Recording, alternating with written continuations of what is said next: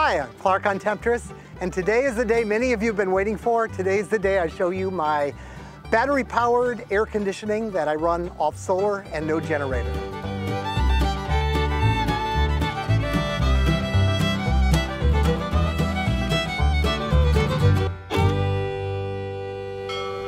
Okay, this unit's been running for a full year and some time on Temptress, at least all the times that are hot. I think it works. I'm deeming this thing a working project. Let's go down below out of this sun and talk about air conditioning on a boat running on batteries.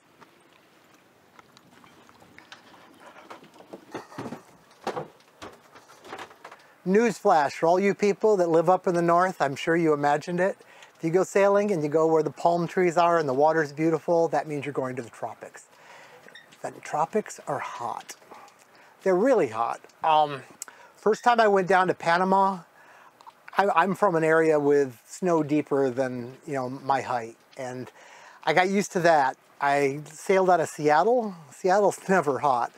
So I just think, what's going to happen to me? Am I going to just melt into a puddle on the floor? Am I going to be able to survive this?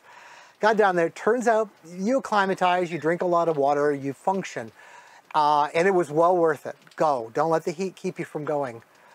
And during the day, it's okay because you're doing stuff and you can always jump in that beautiful ocean and cool down. It's all fine. The problem that isn't good is the nights. You'll lie in your bed and you'll turn on every fan you own. And especially if you're a biggish man, you're going to lie in bed and make a puddle of sweat every night. It's just going to be uncomfortable. While I was down in Panama for those years, I'd be laying in bed every night saying, Clark, you're a clever guy. How would you do this? How could you not be so hot? There's got to be a way. And I thought of things like using the refrigerator's compressor and like having a reservoir of water in there, and then the water would come out through tubes in my bed under my back and cool me down that way. That was my best idea. But I realized that would just cause condensation like you wouldn't believe and be a terrible problem. What you need to do to solve this problem is actually cool the air and build a system that involved cooling the air that collects the water and takes it away. That's called an air conditioner. Basically, we haven't come up with a better way to do this than that. Problem is, air conditioners use a lot of power. While I was down there, there was one boat that ran an air conditioner, like all the time. And I never met the people. They would come into the bay that I would be in. They would leave. I'd come into a bay. They'd already be there. But as soon as they came into a bay, they would anchor down, go down below, you'd hear their generator start, and they would never come out. I say this as a cautionary tale. Don't try to air condition your whole life, because you'll never acclimatize, it'll always be uncomfortable, and you'll just be in paradise but living inside the hull of your boat. You don't want to do that. You want some good shade, you want good fans, you want to have fun during the day, but at night, there's just no solution for it. There's no reason for it. You might as well be comfortable at night, I figure. So here's my approach. I found a compressor that's like smaller than any compressor that would ever be put in an air conditioner. Most of the air conditioner compressors from the compressor companies are much, much too big to use for one cabin and efficiency. Well, why can't I just use a compressor from refrigeration? Well, if you look up the terms high back and low back compressors, you'll know why. For refrigeration, you need a low back compressor. For air conditioning, you need a high back compressor to keep it all efficient. I'm looking and looking and looking one summer, and I searched and searched and searched. Well, I found this compressor after a lot of searching. It's very efficient. A little bit less than 3 times as efficient. I'm saying that, 3 times as efficient as any other compressor I have ever found. And it's a high back, and it's quite small in power consumption and small in BTUs. It was built apparently to cool electronics packages for the US military. The company I get the compressors from, that's all they seem to have sold them for, these little cooling things that like refrigerate water tubing that goes through, I don't know, something involved in shooting something. And keeping the electronics running when they're in a desert. Well, it's all perfect for us. So I applied that to what's needed to do air conditioning. Decided to take a flyer and bought all the equipment, put it together. I even switched my batteries around, which is why I've done all these lithium battery videos. Put it all together, kind of didn't know if it would work until I turned it on. And when I turned it on, my God, it works a charm. If you can swing this, if you can make the small amount of power this thing needs, and you're going south, get it. I would certainly get refrigeration for my food first, no question. But this is, I might even buy this before I bought a water maker. I mean, it's that important. It really improves your life. This is the cabin that we air condition. It's relatively small, has 2 single beds. The one thing I would change about this boat, double bed would be nice. But I should talk about the room itself for a little while. Remember, this air conditioning can't do a whole boat. Don't even think about it. This is for one cabin. It's for efficiency. It's for running off batteries. That's your mindset. Now, this cabin is small, but it has an awful lot of walls. This is outside. This goes into our cockpit. All of these walls are surfaces that radiate heat. It would actually be easier to cool the room if it didn't have the center section and it had like a queen-size bed in the place of it. So I think anybody's aft cabin with a door, this will probably work for. Let's take a look. All right. Sorry, still got the cough a bit. This is the air handler. This is the bit that blows the air in where the cold happens. I installed that up in the head of this closet and drilled some holes for the air to come out. It sucks in air through other holes in that area here. Well, I'll show you B-roll of putting that in. Looking at it right now is really awkward. I got all my shirts hanging in there and you just can't see anything because, well, you know what boats are like. But we got some footage and it's probably going over my voice right now of installing. The cold air comes out of there and it actually cools the boat down relatively quickly. In fact, why don't I just turn it on? So I'm going to close the door and drop the hatch. And trust me, I will be turning it on fast because it's a hot day. So it's hot as heck in here, especially with everything closed down. So I'm in a hurry to do this. The air will come blowing out of here. And I put a little piece of, because I can't show you air. But first thing I want to do here is turn this on because it's uncomfortable, as I said. So it's over 90 in here right now. You hear the compressor start. That runs for 10 seconds and then the fan will start. Get the fan here. There goes the fan. And the pickup for this thermometer, thermostat is over here.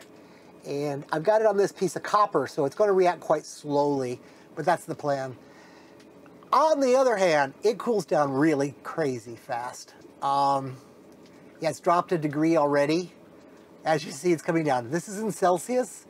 I'm not happy with this thermostat. I've got another one that I'm putting together that'll be interesting. It not only works like a normal thermostat based on temperature, but it watches the humidity. So it can turn the unit on in the middle of the night. If it gets cooler outside, you're still in a small room with 2 people breathing, and the humidity goes up.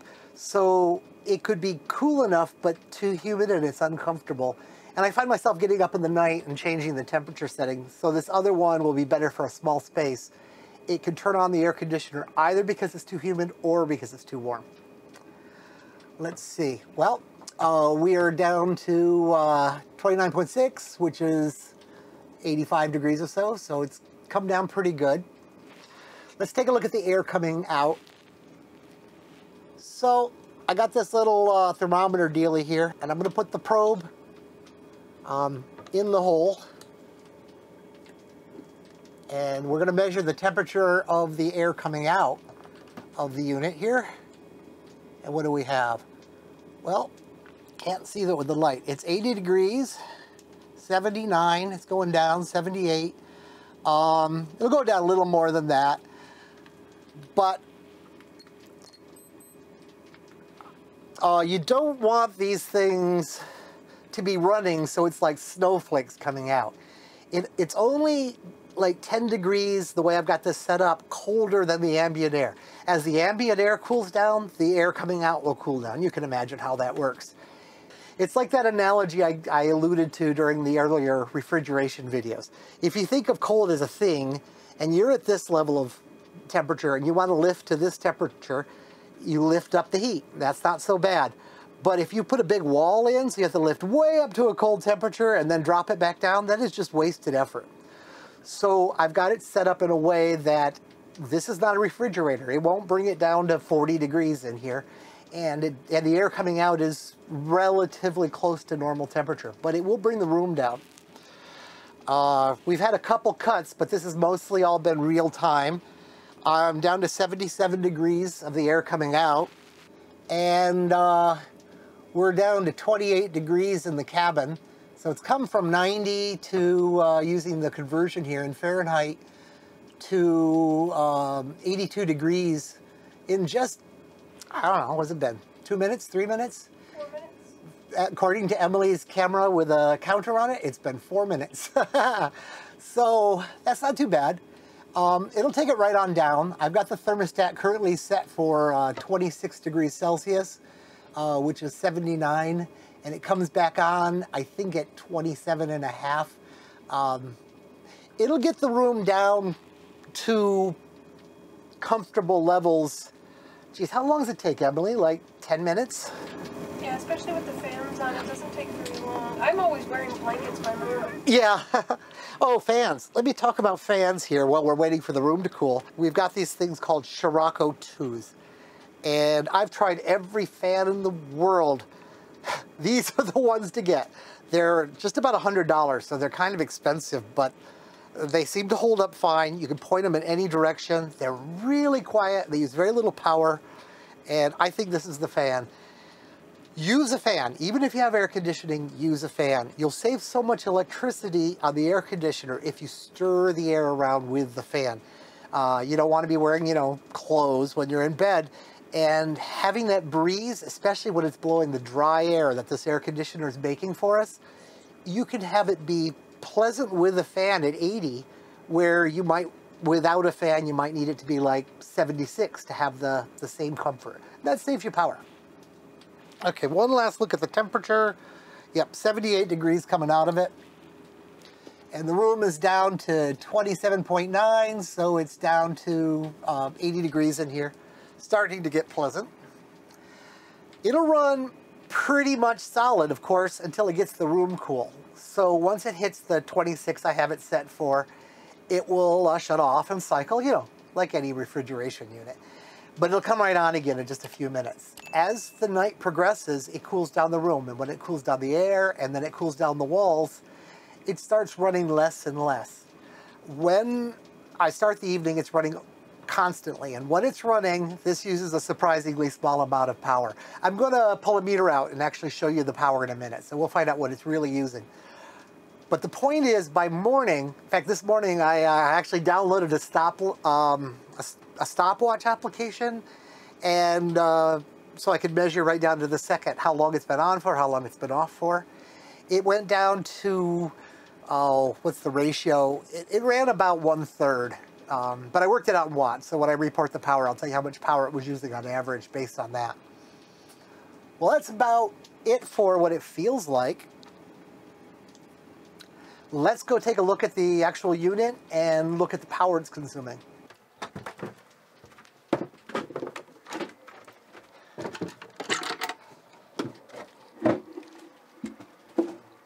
If you remember the other video, this is where we keep our refrigeration equipment. It's all here. This area, mostly the black components, that's the refrigeration for our refrigerator. The blue and the rest of it here is for the air conditioner. Well, where to start? First off, again, just my little deal. It's a mess. The wires are not run well. The reason for that is I installed this fully expecting it wasn't going to work, and I was going to have to pull it out, change the math, change the engineering, put it back together, like 6 times because it was new technology. But I obsessed about it, and apparently I got it all right because I put it in and it just worked. So I haven't messed with it a lot. It's just how I initially installed it. So anyway, please forgive this crap. what we have here, well, we got a compressor. It's this little black thing down here. And that, just like the other refrigeration cycle, you refer to that other video on theory, please, compresses the gas and sends it out to this. And this is an old one I had hanging around, but this is 2 tubes, one inside the other. The inner tube has salt water running through it, and the outer gap between the tubes has the fluorocarbon. So the salt water pulls the heat out of the fluorocarbon and lets the fluorocarbon become liquid. That's the condenser. It lets it condense. Then it leaves there. It moves on, goes through a filter dryer, goes out to the air handler. All the other magic happens in that cupboard, and then it comes back and returns and does the cycle. But what you're all really probably wanting to see right now is how much power does this thing use? You know, can you run this off batteries on your boat? Let's do it. Okay, I got a couple clamp-on meters here, and I'll have to show you with the little camera because this is all awkward. But the way I've set the circuit up, there's 2 places it pulls power, so I'm going to use 2 different meters.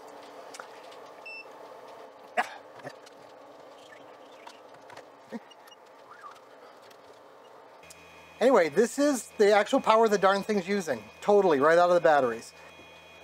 So, we've got 2.5 plus, let's call it 11.5. So that'd be 12, 14. 14 amps at, I believe we're running 13.3 because we're running off lithium. So 14 is it? Yeah, 14 times 13.2 is this, because I can't do math right now. Turn that into watts, and it's this. And if my memory is right, this number is pretty close to 200 watts. So when the thing's running, it's sucking down 200 watts from the batteries. It's a manageable amount, if you ask me. As soon as it gets the room cold, as soon as it's done and it starts cycling, when I've come back and checked all this, it uses about 50, 60 watts on average throughout an hour. You know, it's resting time and it's running time. And it goes into that cycle within, like, let's say a half hour. So you pay your power to get the room cool, and then the 2 people, the heat we're making and the heat that's residual, you know, from a hot day coming through the walls, you can pump that out for an average of, let's say, 60 watts. I think it comes out to be about 100 amp hours of lithium will get you through the night. We have 200 amp hours of lithium and never used it all up. I really don't exactly know where the line would be for 100 amp hours. But, you know, one store-bought lithium battery added to your current lead, that little charge manager thing I'm developing, and this system, enough solar panels and you're good. Oh, enough solar panels. How much is that? Well, we're carrying right now, let's see, 3, 6, 7, 8, 9, about 900 watts of solar up.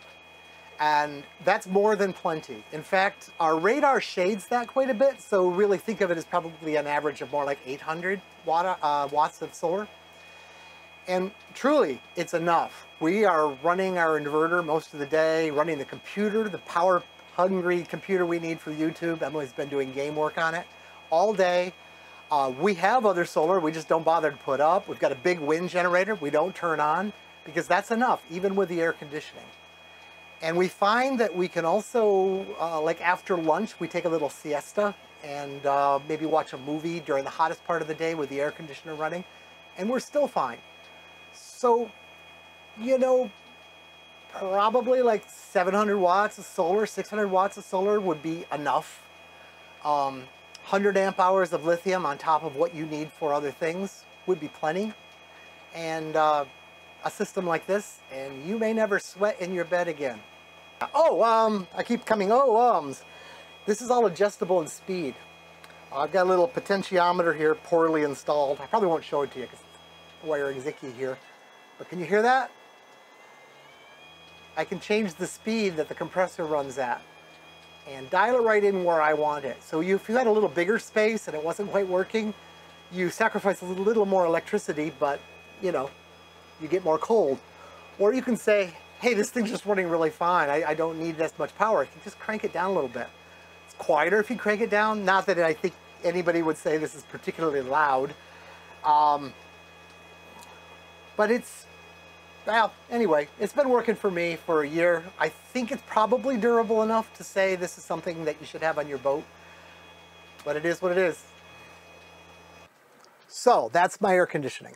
If you look at that and say, well, that's crazy, I don't want that many solar panels on my boat, well, thanks for watching. If you're one of these guys that's a little concerned about how uncomfortable you're going to be when you get down to the tropics, or you're living aboard your boat in Florida and you really can't run a generator out at anchor or out in the mooring, or it's probably going to be the thing for a lot of you. You got a wife that's not 100% happy with the idea of cruising, but she's being a good sport and you want to keep her being a good sport, and you're saying, damn it, I want one of these. I'm going to get them into your hands.